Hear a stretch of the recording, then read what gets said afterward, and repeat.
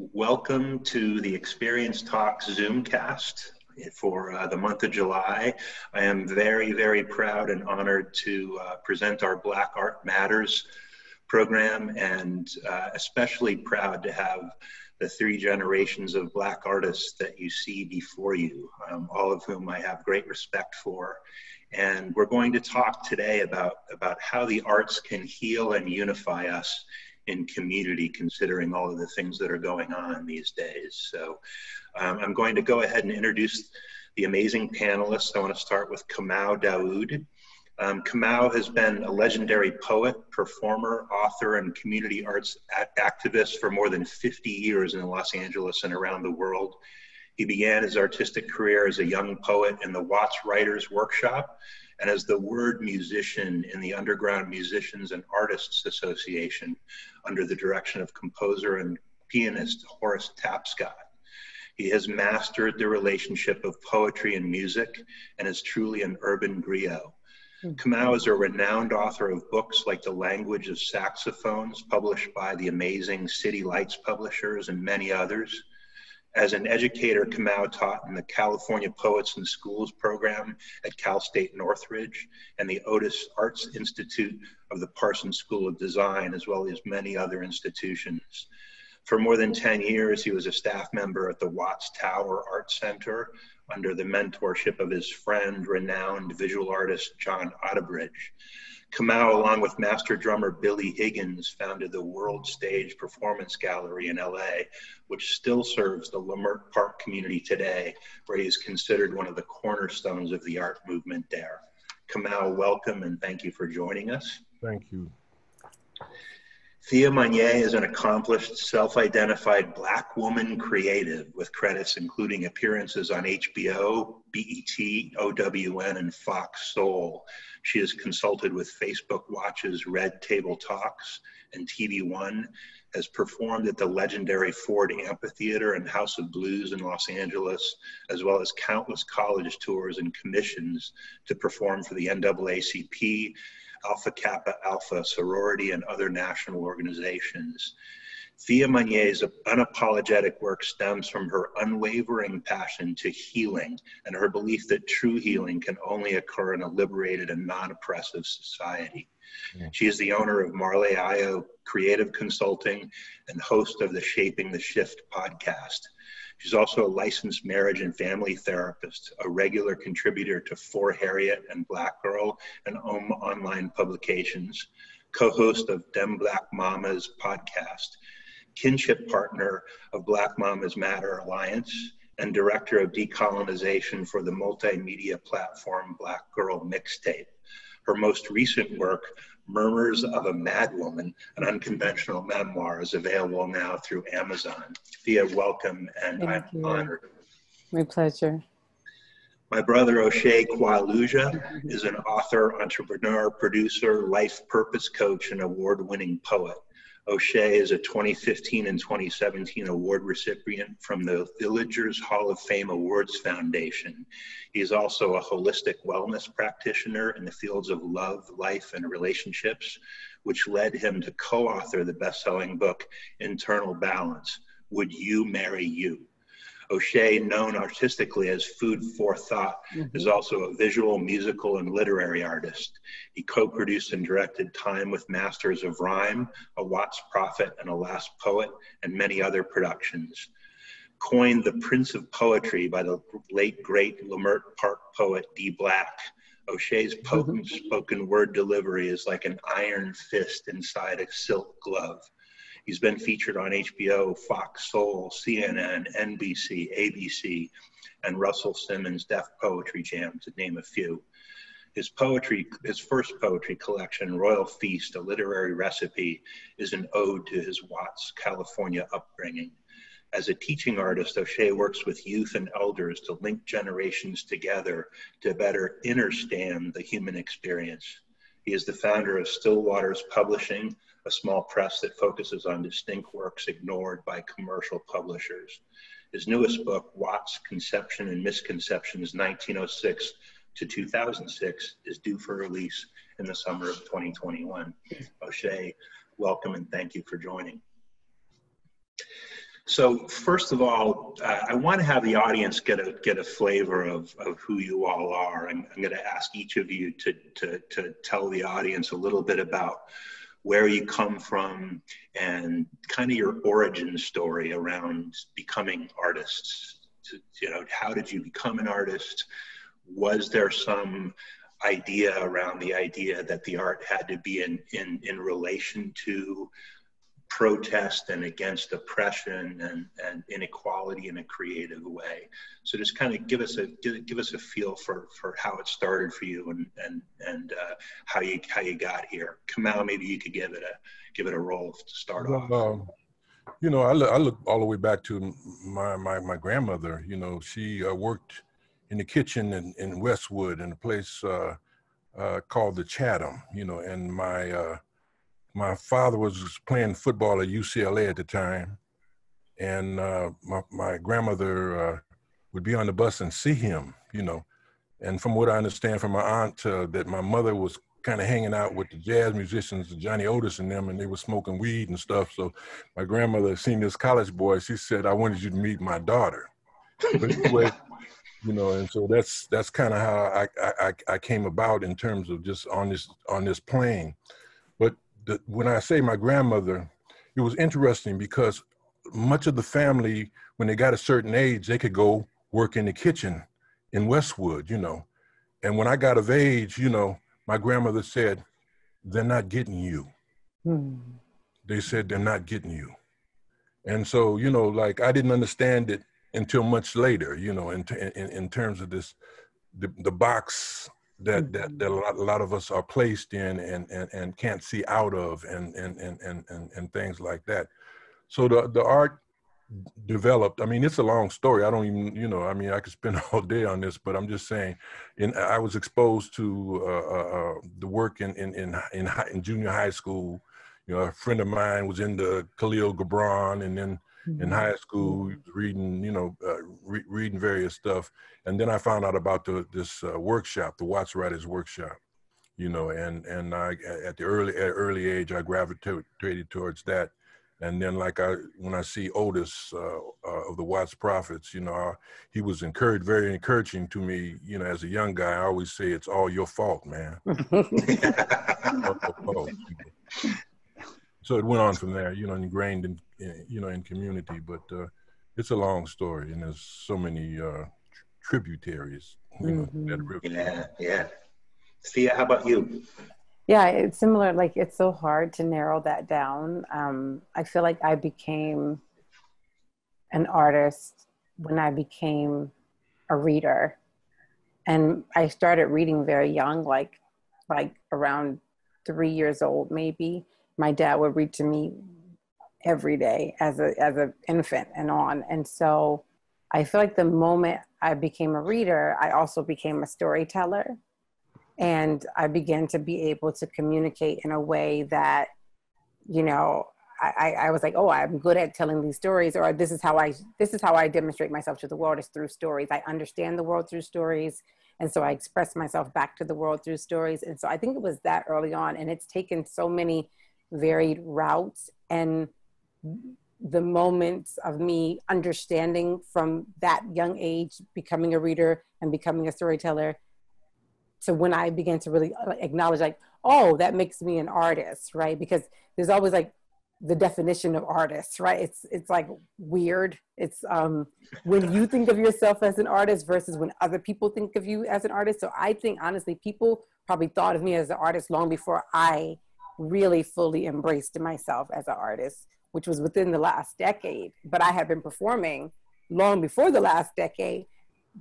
I was just doing the thing I had done from young, and not thinking of it as special, not thinking of it as a gift, not thinking of it as a superpower. But that understanding came around 2011, when I really began to understand, like, oh no, this is something that not everyone can do or feels comfortable doing. And so I think that's when I began to see it that way. But I think other people may have saw it that way a lot earlier, because I've been telling stories for so long. Yeah. O'Shea, how about you, man? For me, it's most definitely my Watts, California upbringing. growing up in Watts, it was so vibrant. You know, I knew I was creative, I would say, before I knew I was an artist. And I was creative because we used to have to make do with what was ever in the refrigerator. May had a mayonnaise sandwich, a sugar sandwich, like whatever, sugar water, you know, you name it, we would figure it out. And growing up in that energy, you know, my mother was a big influence because she was a writer, fashion designer. You know, she was very, very creative. And my grandfather, he had a few bookie joints. He had this energy of the 60s and 70s. His name was Mr. Clean. So I began to watch them and all these different personalities. They would come through the bookie joints, and I used to give these personalities energy, you know. So then I would go and draw them, and then that led to me you know, starting to switch up some of the old school songs and put my lyrics and interchange them. So with that being said, Grace Street Elementary was my first crack at art in the 5th grade. I wrote the introduction to a cartoon called The Project Kids. Oh, it was so lovely. It was a silent cartoon, but I wrote the introduction, animation, and everything. So, you know, from there, growing up in Watts, it was, you know, the late 70s, early 80s, it was a gangbang culture. That's what I grew up in, that environment. And then a lot of my close friends started to get killed. So by them getting killed, I would go to their funerals. And because I was writing and I consider myself as a reader and writer, I would stand up and do a poem at an early age. And I remember a lot of people from the neighborhood used to tell me that, you know, the divine has covering over my voice and over my work. So I really started to take it serious after that. And then the moniker Food for Thought came from all the colorful stories that I would hear in the bookie joints, that I would hear in front of the liquor store, that I would hear in my house. And then from there, you know, I just really wanted to continue to create and continue to express. I felt I had a lot to say at an early age. And for some reason, I still feel I have a lot to say. You do. So I wanted to do something just to kick the conversation off. You know, the Black Lives Matter movement is obviously front and center right now. And I was looking at their mission statement earlier today and thought it might be interesting to just read what they are trying to do. Black Lives Matter was formed in 2013 after the murder of Trayvon Martin. And their mission statement states, Black Lives Matter Foundation is a global organization in the US, UK, and Canada whose mission is to eradicate white supremacy and build local power to intervene in violence inflicted on Black communities by the state and vigilantes. By combating and countering acts of violence, creating space for Black imagination and innovation, and creating and centering Black joy, we are winning immediate improvements in our lives. And I thought that was really interesting. I kind of sort of knew what they were doing, but it's really interesting the words they choose, and I thought it was very apropos with what we're talking about tonight. And there have been some gains made. You know, it's been an interesting moment in time. A couple of surveys that I was looking at today, more than 50% of voters support the movement right now, which I found surprising.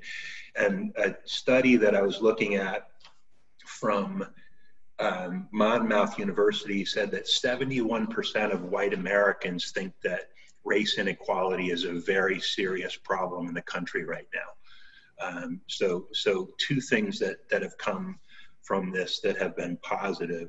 So Kamau, I wanted to start with you around the idea of change.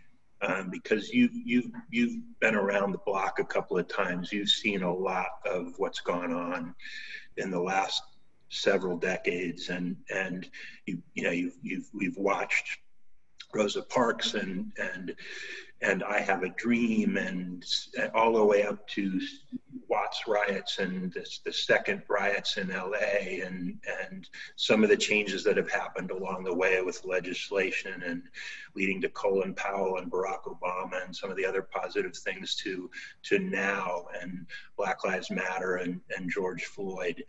And I wanted to get your perspective on, is this a moment of time like all of these other moments in time where little incremental things happen and we slip back?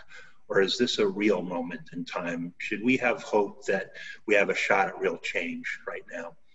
Well, you know, I do think these times are different, you know, and it was very, very surprising for me to see things unfold. There were times where I thought so much was lost, and that the aspirations had kind of been sidetracked, and there were only small pockets of people doing this work and concerned about that, you know, and I think that was very judgmental of me, and the proof is, you know, when I see the flowering of these young folks and the energy. I mean, I got a partner, got a bookstore in the Esselwan, and there's actually literally a line of people trying to get in the store. They can't keep books on the shelf. And that was always one of the things a lot of the elders would be worried about. Well, you know, they get the information from off the phone and the computer. It's just like a couple of lines hit, something on their mind, and they go to that, and they'll get that bit of information and run with it. And where was the depth? Where was the research and the study? But these times has showed me that, you know, that things were not as shallow as what I thought, and we had, and the ground that we thought we had lost had not been lost, and that these young people have stepped up and they've taken the mantle and taken it further. So I do think that this is a very, very special time. I do think that there will be things that come from this. I mean, you know, I mean, just the front line of all these little John Browns and Jane Browns on the front line, and the new abolitionists and all that kind of stuff, and you know, all these, you know, where that is different. I mean, there have been interracial aspects of the movement in the past, you know. I mean, but this time. And the kind of energy that's being put forth, I definitely believe is different, and is sustaining. And I think it's important for us to put the kind of energy and vision out there to sustain it and to help it and to support it, you know. Great to hear. Thea, what do you think? You're the youngest generation here of all of us, although you have your birthday tomorrow, so you're going to celebrate another round around. Where you, from your experience in your life, do you feel hope right now? I do, and I even feel hope just listening to Baba Kamal talk about it right now, because that just, when I hear my elders talk about it in such a hopeful way, it confirms my hope. So thank you so much for that. I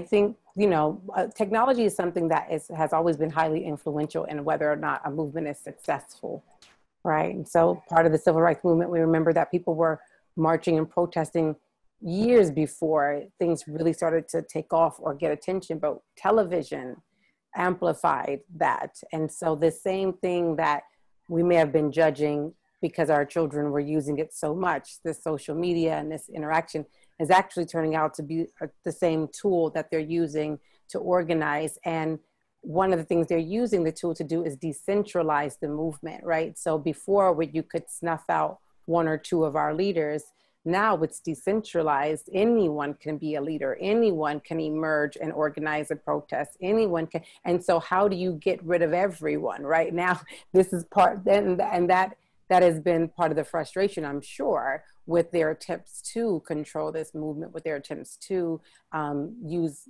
the methods they've used in the past to snuff out this movement.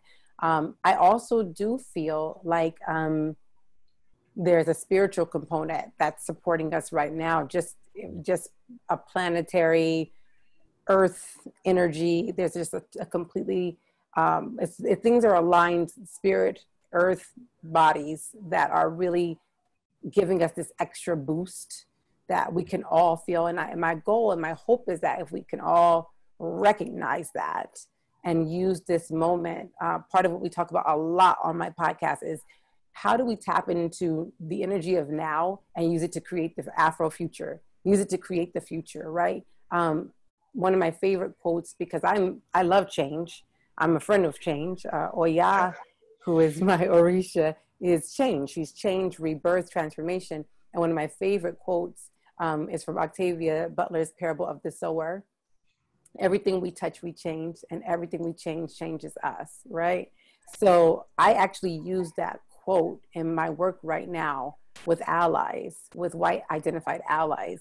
And O'Shea knows, because I had to call O'Shea and be like, am I going to step into this den or not? I don't know if I'm ready to, right? Because I was like, how many of these allies are still going to be allies next week, in 2 weeks? You know, really, what I want people to understand is that the movement will continue for Black people because resistance is mandatory. The real question on whether this is different is really up to white America. They're going to have to demonstrate and do something different this time. And so we're creating spaces for white allies who have been doing the work for some time, but recognize that they're hitting a ceiling and their ability to go deeper into the work. And so we're adding some ancestral accountability, some ancestral healing that they have to do with their ancestors in order to shift this, make this moment really shift, and then use that to expand their own imaginations about what they want to be remembered for 200-300 years down the line, right? Legacy's got to be important at a certain point. You don't want to be remembered for violence. You don't want to be remembered as the creators of colonization and racism, right? What is your legacy going to be down the line? And so that's what we're actually having conversations with allies about, so that they can use that energy Baba Kamal talked about to make this very different. But I do believe, like we've demonstrated that we're going to evolve no matter what. Black people have demonstrated that over and over again. What's going to be telling about this time is what will our white counterparts do differently and exponentially to change their course in history. That's great.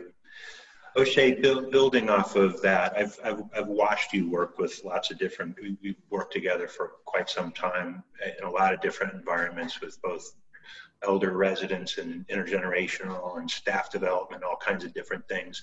I've seen you stand and inspire people around that type of thing over and over again. Do you think that is enough? Is that a tool that is going to be able to carry the day around helping people like me, the white privileged, the white man, understand what we need to do?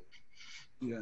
So when we're saying enough, no, absolutely not. I don't think that would be enough. I think that it must be a collaborative effort. Dr. John Henry Clark says that if enough people is in the room thinking the same thing at the same time, we can shift the axis that the world is vibrating on. I feel that through agreement, we would both, all cultures can come together and get back to the one. It's interesting in jazz and in music, it's always talking about the one.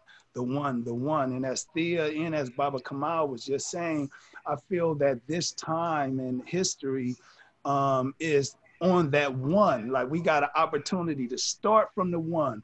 So I feel that it would take, everybody to be in this energy. However, if it is enough of us that would just agree, we can shift the axis that the world is vibrating on. In this spiritual alignment, when you look at 2020, you get the number 4. And when you get the number 4, it's dealing with the heart energy, that heart chakra, that love energy. So only love will get us through this. And love is, people got different definitions of what they, their perception of love. But for me, when you talk about enough, I say love is enough. And what love is, to be real clear for me, is that love is, the etymology is the first sound of the heart, L-U-B, love. love. That's where we get the word love from. So it's this term called stetographics, that the sounds that the heart and lung make that eventually morph into words. Love is one of those words. What's so important about love is that it it's self-generated, similar to the sun. Usually you think, why do the sun shine? The sun shine because it's the sun. Why do love? Because it's love. And I feel that to get on the one, people have to first know that we as people don't have the power to love someone else. Like, we only have the power to love ourselves into wholeness. And from that overflow, it will spill over into everybody that we come in contact with. Because I'll wrap it up and say, if we have the power to love other people, that means we have the power to take that love away. And we do not have that power. And I feel that people should start loving themselves into wholeness, all people. And I feel that this is a perfect time to do it because the universe is vibrating on the one energy, one heart, one mind, one world. We're all in it. It's fabulous. Like you all are so inspirational with this stuff. So let's talk about the arts. The Black Art Matters. What is it about the arts that could help this process along? What is it about the arts that can get us from here to love, from here to unity, from here to empathy and understanding for each other? Maybe Kamau, start us off. How do we work the arts with this? Well, I mean, basically, O'Shea, everybody's touching upon it, but the situation is that it's this freedom. It's the spirituality of this process of being alive, understanding breath and time and your moments and people around you and this organism, this universe. I mean, this vastness, this some just say, call it God, call it what you want it, but this thing that we're in, and most cultures, all cultures, I should say, at some point study this and are plugged into this and deal with this energy. And artists, to get to your point, artists, we are these strange kind of beings that are engaged in this work and this relationship with our breath and with our stories and with our surroundings and trying to be conscious of it and to take it in and to put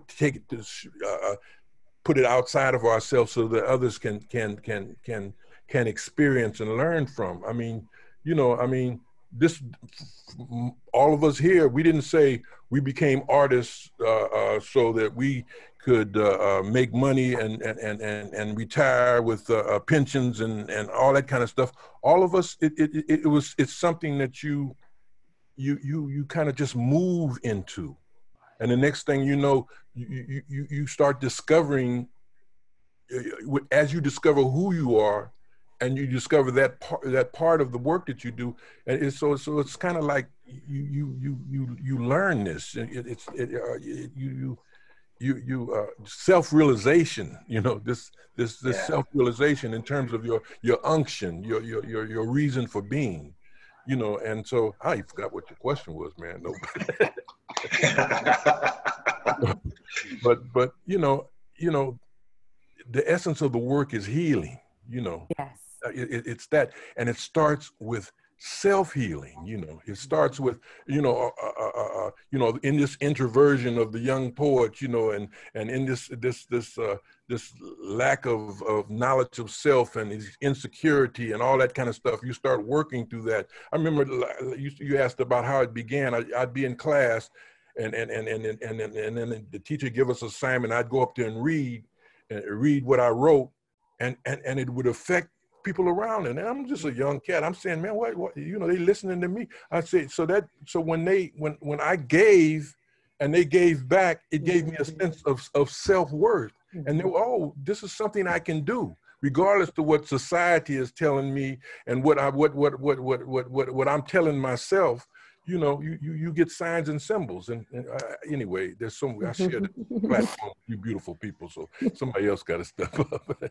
That's fantastic. Thea, what do you think? What's the magic of art that could be applied here?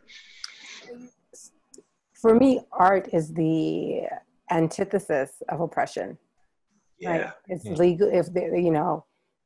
If oppression is on one end of the spectrum, one swing of the pendulum, then art is on the other, which is like Baba said, it is freedom, but it's also defiant and something you have to self-authorize. So it's immune to laws. It's immune to classism. It's immune to racism, because you can't stop me from creating. There's no way you could ever legislate that I can't create.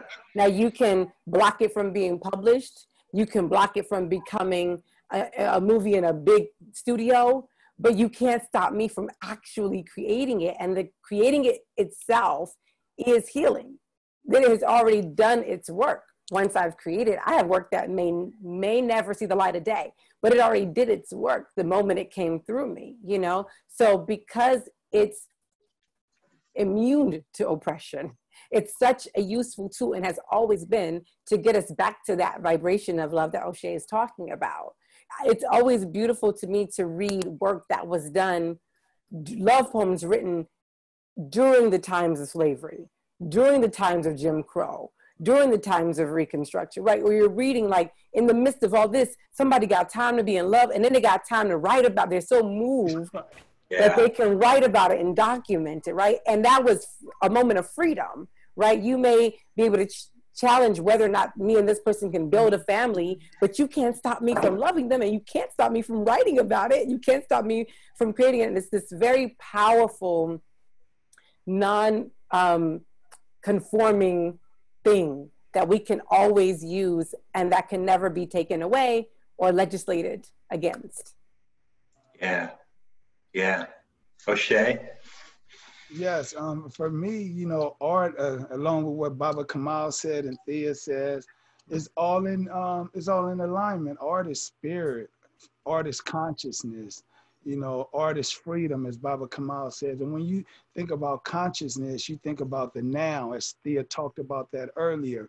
And in the now, you are able to create. So you are able to literally manifest whatever it is in real time that's happening if you are in a situation. Father Amdia, the Watch Prophet, said you could create your way in or create your way out. So it's very important to know how creativity is consciousness. And when you think of the subconscious mind, you know, of an artist, subconscious mind have two functions: to record, playback, record and playback. So oftentimes there's this term called epigenetic, and that's overriding your subconscious mind. And one of the ways to do that is through art. And that's the reason why it's so powerful, you know, because you can literally overwrite the things that been weighing you down, the traumatic experiences and all of these different things. You can do this in real time. You could only do that through art. So yes, art is everything that they said. I love just how a young person discover their superpower, as Thea was saying, they're super heroes and sheroes through art and creativity. They come into class not being able to, they're shaking when they read the paper. That's so beautiful to me. And then 2-3 months down the line, they're off the paper and they're just reciting. And now they're walking out and they're having these conversations with people in confidence. Art is confidence. So I feel that any change, when you look at recorded history, when you speak of change, change has always been depicted in the art first, anywhere you want to look. And when it's depicted in the art, then a society would catch up to it. So right now, as Baba Kamal Daoud says, artists, heal thyself, radiate and radiate. And that's what we're doing. You know, one of the things, I mean, we talk about in relationship to this movement today, and you know, and the whole tradition of the griot, the West African storytellers, and we're the urban griots, the storytellers. You know, it's what has been heaped on us planetarily in terms of our confinement. Mm-hmm. You know, it was a systematic process to box us in to a certain life and a certain way of looking at the world, and so this knowledge, when the griots begin to share with the people, to share the stories, to teach through that mechanism, they break us out this box. You know, me and O'Shea was talking about this yesterday, but there was this scholar was talking about, this African scholar was talking about how conceptual incarceration is the worst kind of confinement that you can have, because you are your own jailer. You know, yeah. So in terms of society saying that you can't do this, you're not allowed here, you know, and you know, I mean, you know, if you do this, I mean, you know that this is going to happen to you, the fear factor, you know, that fear that was instilled in us to not be, you know, and to be subservient. Well, the artist attacks that. The artist, when the cat picks up his horn and takes it out, or you know, when a catress, you know, she gets on the stage and she just branches out and blows away. When the dancer leaps and does all these, you know, magnificent things that don't even seem possible. When you know, when they show us that, they show us that within ourselves as well. Yeah, yeah. So Kamal, one of the things you mentioned earlier was the idea that artists don't necessarily get into it for pensions. It reminds me of the fact that we have an issue right in front of us where what we're trying to do is stop police brutality and have safety for Black Americans. And it reminds me that we've gone through some of these battles before, abolition and civil rights and voting and the Fair Housing Act, and all of those things were steps in the right direction. But to really solve the issue, even if we eliminate police brutality, it seems like the elephant in the room is the long-term idea of what slavery and oppression has done for Black people in this country. And the idea of how we really try and fight that. I remember Martin Luther King, in probably the last speech before he was assassinated, talked about the fact that if you integrate a lunch counter, it doesn't matter if the Black man can't afford to buy a hamburger. And I just thought that was so meaningful and so simply put. And the idea of economic oppression and economic equality underlies all of this, and it really is the heart of the issue. There was a study that was done just last year where white Americans thought that the disparity between Black and white family income, they thought that Black American families had $90 to $100 of white income, when the reality of it was $10. That's a massive problem, a massive disparity in thought. And it really is about thought, because when you talk to economic experts, the idea of reparations, which is a word that is extremely heated, the process and reality of that, I think, has been shown recently that it's totally possible, because Congress just passed a $2.2 trillion package to battle the coronavirus, because it was an equal opportunity, not completely equal opportunity killer, but it was something that was something that the entire American population feared. So this is possible, but the barrier is making people understand that it's the right thing to do. And it seems to me like that's a battle of the heart and minds. And and when you're talking about heart and minds, you guys are describing that the answer to that is the arts. So is there a way that we can get people to understand that let's get over white guilt and ignorance and get to the point where we can actually even the playing field that's never been even? You know, Thea said it, O'Shea said it. I mean, you know, this ain't on us. Yeah. You know, this I mean, you know, because it's so embedded. I mean, I heard you. I mean, I could have corrected you. I said you said the 65, the riot in 65, the riot in 92. Is, you know, I mean, you hear the words slave rather than enslaved. You have these things that are embedded in our consciousness in terms of the way that we look at it. And oh, he muted. Bobby, your thing muted. You accidentally muted. There you go. Yeah, I lost my train of thought. No, come back, come back. We're talking about the language of well, you know, it's so embedded. It's so embedded in our consciousness, and that's where the shift has to be made, because I really, there was a point that I want to make. If it comes back, I'll chime in, because that happens. It's 70-year-old birds. Yeah. So if I may, just to jump in, when Baba Kamal was speaking about, even when you said the 65 riot and the 92 riot, we all know for us, riot don't come out of our mouths because it was a revolt.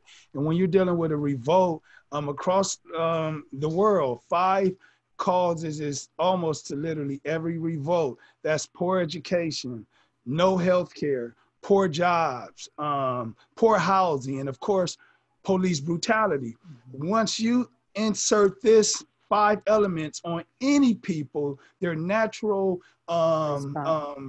impulse is to revolt. So, you know, for us, we know that, you know, the language, as Baba Kamal was saying, it has to change. Like, we're speaking 2 different languages, you know, like he said, slave versus enslaved. There's so many things. And we know when you look at this English language, it's literally the mud of languages, because one word could mean 50 different things. And that's the reason when we go to court, they say, do you understand? So you're standing under this here language, which is it's a manipulating language. You know, in other languages, you can't even come up with a curse word. Like, so to be able to curse, to be able to do these things in English, I feel that a lot of people of color, as Kamal was saying, the scholar says, get trapped in this conceptual incarceration. And it's very important that we all raise the vibration of our language so we can be able to communicate or even articulate exactly what we are not only asking for, that we are demanding. And that's, we're saying, it's freedom, like opportunity. And that's so very important to people of color, like the exact same opportunity. We really don't want nobody to give us nothing. Like, let's just have a even opportunity. Yeah, I would chime in and say that, you know, circling back and like picking up from that previous point about like the ball is in the court of white America.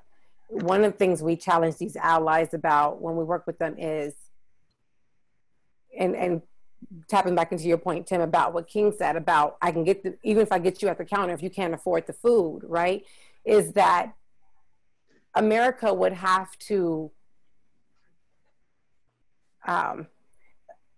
absolve itself of its status as a world power in order to properly heal and address these issues, because your economy is rooted in anti-Blackness. Your 400 years of free labor is what made this new, underdeveloped, undereducated group of people, right, world powers, players in the big leagues, right? And so since then, like I always say, in America, there's always not been an enslaved person, whether they're incarcerated people working for pennies, or whether they're people newly immigrated, they've always had enslaved people here. It's a requirement for this economy. And the problem would be, we're not serious about this conversation about racism until we're serious about saying we don't deserve to be a world power until we can figure out how to have an economy that is rooted in equity, that is rooted in our values, and where every citizen can contribute and feel fully realized. And then when we can build a wealth out of that, we'll come back and show you what we've done. But they're not willing to relinquish, because what's happened is, going back to also what you were talking about, it's like when we think about racism, we think about the impact on Blackness and Black people. But what we know about the oneness is that I can't hurt you without hurting me. So we haven't taken a deep look at the white psyche.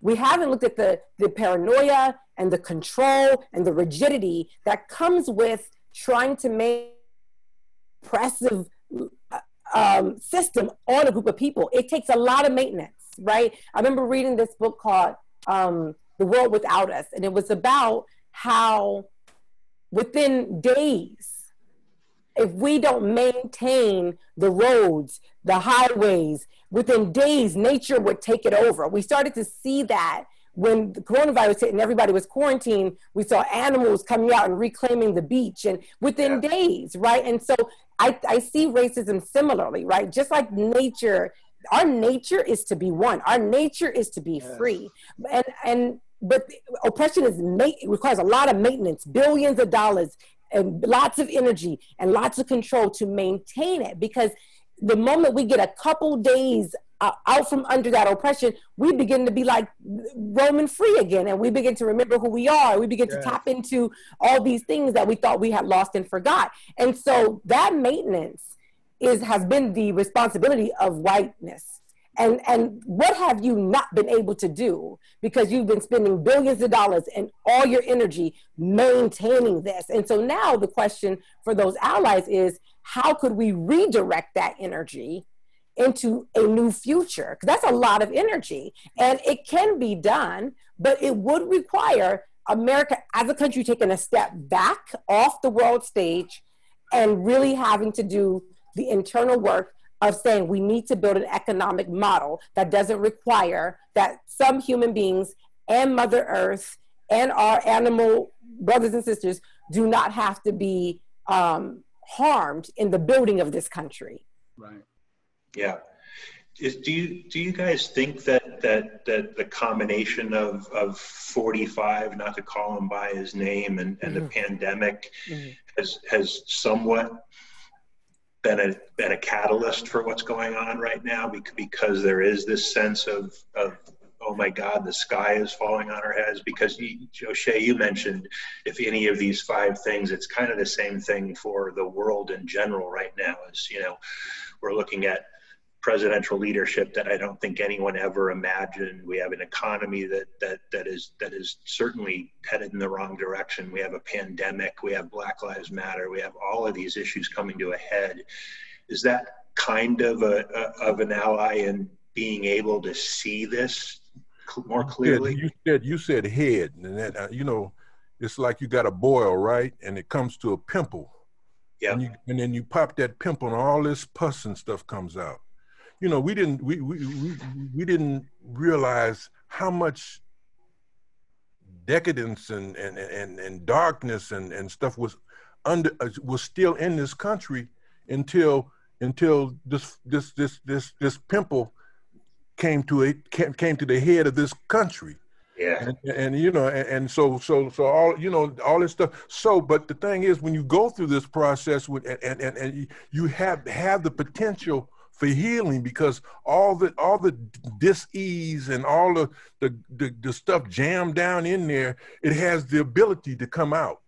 And if the right things are placed on it, if the light and the love and the real work, the digging, all that stuff, if you start dealing with that, then we have a potential to go to the next stage, So yeah, I think that, all this stuff is in is in divine order, you know, and that things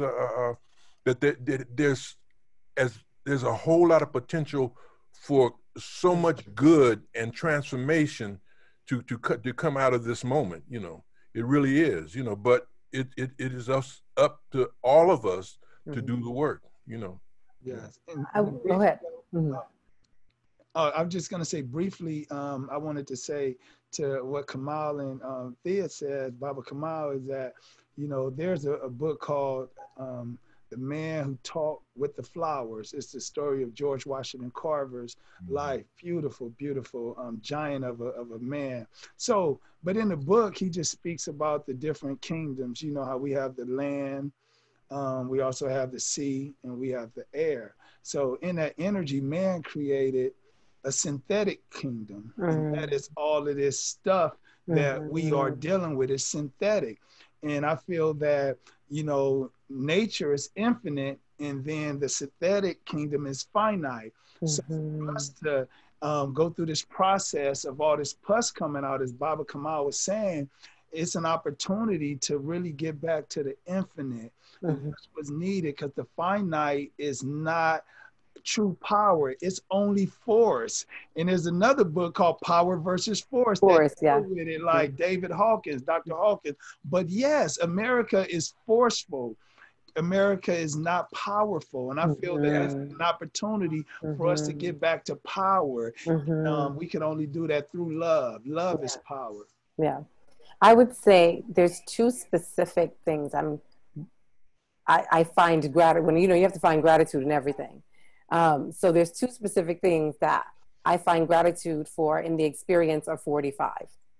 The first thing is that I didn't realize how many white people didn't know they were white until that election. Wow. Suddenly, white people became racialized because they were such the baseline for humanity in this country that when I would ask them, how did you not know you were growing up around no other people? And the answer would be, how do you know water was wet? That's right. And so what he did was, white people were like, oh, wait, there's a stereotype out there about us. There's a image of us. There's a version of us. And now I have to identify myself, or else people could think that I am that, right? To put that into context, you know, we have been living with the stereotypes and having to explain who we are with this racialized identity since we got here, right? And an example I always use to people about that is Elijah McClain, right? He used his last breaths to say, I'm not like that. Like, I'm not like that. Here he is under someone's heel, using his last breath to try to demonstrate, I'm not that racialized identity, which is something a white person would never have had to do and could have understood until they've had to say to us, well, I'm not like that. I don't believe those things. I didn't vote for him. They've had to explain themselves for the first time ever. And so that's something that came out of that election for sure. The other thing that came out of that election, or just watching this being, is the reminder that reality is something we can make up. Right? Yeah. Every day I watch this person make up reality. and as this person makes up reality, everybody shifts as though they can't make their own realities. And it's a reminder to me that, like, well, if you can make that up, I can make this up. I can build this. I can make this what I want it to be. And it's been actually quite empowering to remember that I don't have to have agreement in my reality per se. I can make it up and give myself permission to authorize my own reality. And I think that's what is needed. We're waiting. Sometimes we wait for laws, but everything here is inherently unjust. This is the problem. If you're trying to go through the system to beat the system, Audre Lorde said, you can't tear down the master's house with the master's tools. So we have to think, like, what we can do is decide, oh no, we need a new reality. And this is perfect evidence. This whole time, it's perfect evidence that you can completely make it up. Yep. I want to talk about what you guys do. You're all like have multiple skills as artists and teachers and mentors and community leaders and activists. But the one thing that I know you all have in common that I've watched and marveled at is your ability to perform words powerfully on stage. You know, the Lamert Park poet's description of the iron fist and the silk glove. And I think of what kind of catalyzed all this with the terrible thing that happened with George Floyd and Dave Chappelle's 846 monologue, and how the ability for something like that to educate and anger and shock and shame people into what we're doing. And I wonder if that translates somewhat. I've seen what you guys do on stage, and it's just unbelievably powerful. Thea, you called it a superpower earlier, and it is. You've been in front of audiences, and hundreds of audiences, and you've captivated them, and you've watched them react to your words and your thoughts and what you want them to walk away with, the emotions that you want them to carry away. What is that like, and can that be the one of the things that is a tool to help us down this path towards where we need to be with this thing? You know, when a lot of times when we do gigs, you know, before we get ready to hit, you know, we would get in a circle and somebody would say a prayer. So there's a saxophonist named Justo Mario. I say, Justo, say the prayer. And Justo closes his eyes and bends his head down. He says, Lord, please help us to vacate ourselves. You know, get out the way. You know, I mean, you know, because I mean, you know, all our teachers are in us, all our ancestors are with us, the divine's working, and really that when I say our work is spiritual work, you know, that's really what it's about, to be of service to this energy, you know, and it will sustain you. It will take care of you. It will lift you up and heal you and do what you have to do and pay your light bill sometimes, you know. Yeah, but yeah, we're servants. You know? Yes. Yeah. Yes. Yeah, I agree. It's humbling to have been chosen with these gifts, and it's important that more of us recognize it as a gift. I think sometimes, you know, we're very creative people, very creative. And so because it comes with such ease, sometimes we don't think of it as valuable because we've only been taught to value things that come with struggle. And your gift brings you so much ease and joy and pleasure, which are things that you also have a right to, that you'll dismiss it as something that is not valuable or essential during this time. Whenever, even during this time, I've been even more present to the idea of like just opening your mouth once you vacate it, just like Baba said. And I always say, lower me, increase you, right? Lower me, increase you. That being a mouthpiece is such an honor. And it's also something that evolves. And so part of us not getting in that way, like Baba was saying, is to allow the evolution, right? Like there's times I'm a poet, there's times I'm a podcaster, there's times I'm speaking on panels. All of it is art, all of it is poetry, all of it is healing. But I have to let it evolve, because if I think, oh, I'm supposed to be a novelist, or oh, I'm supposed to be this, and I get rigid with it, I start to try to control this thing that literally wants to have 1,000 ways of coming out. If we could all have 1,000 ways, we would have, and we probably have 1,000 ways. Let it have its way. Right. Then it's an extremely powerful tool, because like Baba Kamal said a few minutes ago, he said that there's something liberating about people when people see you do it, right? Or when you see the dancer leap, when you see the poet speak, it really does this thing where you say, oh my God, I didn't know I could do that. Like, Right. because we're one. Because we're one. So you seeing me doing is like seeing you do it, right? And then we talk, when we share our stories behind it all, then it's like, no, we're just people who said yes to this job, to say yes to this gift, but you can say yes too. And you can also find your way of doing that. So I think it's extremely powerful and leads us right back to that oneness conversation. It's beautiful.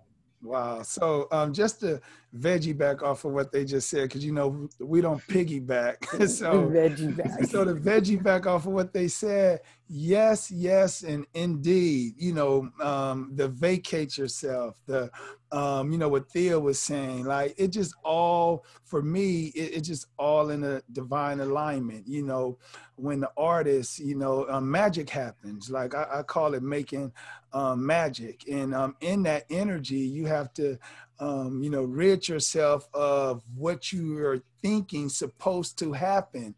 And I love, you know, having freedom from the known. So I feel that art and creativity is exactly that, freedom from the known. And then when you see and hear, you know, these powerful voices, these giants, you know, as Kamal and Thea said, like, wow, I didn't know I can do that. I remember when I first heard Baba Kamal's, you know, CD, when he released it, I think it was 96, 97, the album at Leimert Park. Oh my God. I was like, wait a minute, stop. I was in Watts and it was like, yeah. So that right there, just so inspiring. When I heard, you know, my uncle playing the Watts Prophets, Rapping Black in a White World, their 1971 release, it was like, whoa, like you have to have some courage to even listen to this type of energy, you know, because it's speaking through you, you know, and it is you speaking. So with that being said, yes, you know, I feel that all the artists, all the writers, all the poets, all of us are now pausing for the cause to really gather ourselves and heal ourselves. You know, this is a time where we're healing ourselves. So on the other side of this, oh my, world, watch out, because we really have a lot of healing to exude. And it's one thing when you see a musician playing his saxophone, he's healing himself. When a poet speaking, he's healing himself. And when you're seeing healing in real time, you become healed as well.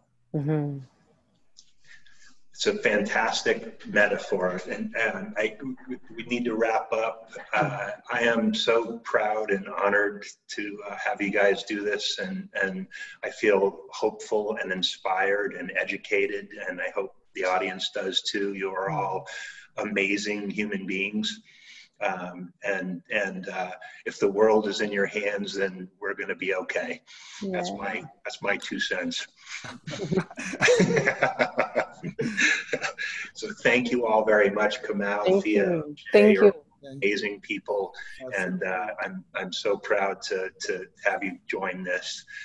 For the audience, we want to announce that the August show will be Wednesday, August 26th at 2 p.m. Pacific. And we have author, entrepreneur, and crazy elder purpose guy, Chip Conley, coming on the show. Chip just put out a book this past year called Wisdom at Work.